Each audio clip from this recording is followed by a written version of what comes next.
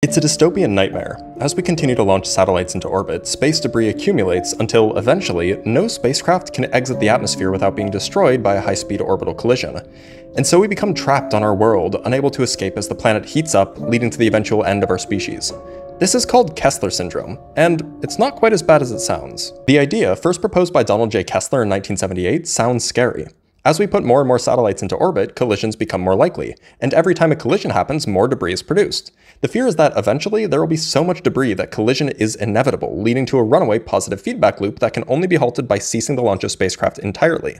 And that's a genuine concern, but it's a concern for the longevity of satellites in low Earth orbit, not space travel entirely.